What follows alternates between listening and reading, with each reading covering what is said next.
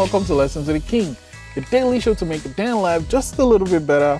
Today's lesson 1240, I will keep my word. Oh, that's why I really don't make promises, because man, if I say I'm going to do something, I'm going to try my best to do it. Now, I'm a human being and life happens and things happen, so I'm not 100% going to do everything I say I will do. But I'll make sure I tell you, hey, you know that thing I said I was going to do? I'm not going to be able to do it, but I found a way to make up for it.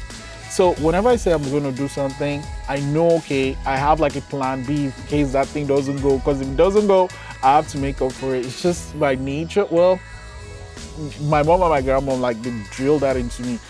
Don't promise something. If you promise something, you better freaking deliver. And it just stuck with me.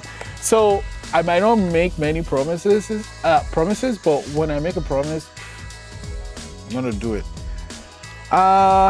It might not be on time, but I'm gonna do it.